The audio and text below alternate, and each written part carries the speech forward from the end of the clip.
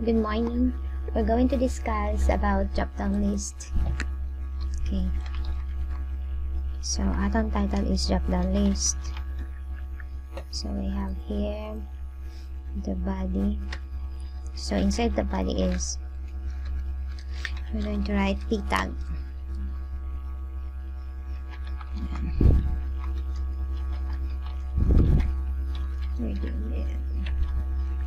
I use Sublime Text para automatic na siya mahatag og tags. Okay, so tags nga itong gamiton to have a drop-down list is we have the select tag. So we have to write type select tag, so automatic siya mahatag og select.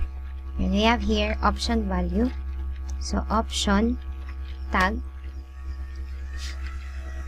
I should close.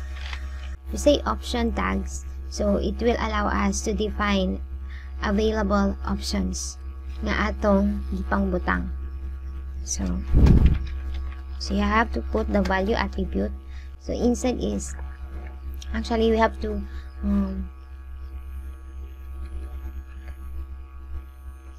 okay, so value tag is ang sulod ani, ang iyang value is if ever mag-database na ta, kung mag-PHP na ta, pwede na magamit nato yung value. As of now, ato na siyang butangan, and we will discuss this one puhon kung mag-PHP na ta. So, for example, dumagete.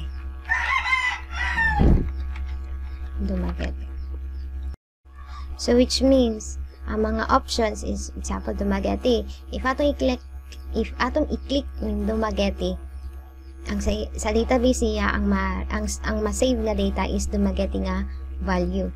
Kaya if ako i-click ang dumagete niya, ang value na ko is bakong. So, pag-click ako sa dumagete, pag-check nato sa database, mahimo siyang bakong di dumagete. That's why, kaning value niya is magamit niya siya pag mag-database nga ta. As of now, ito siyang sudan. Kaya for sure, magamit ang mga po natin ni pohon. So, aning i-copy and paste. So, let's say, sibulan. And we have here bakong.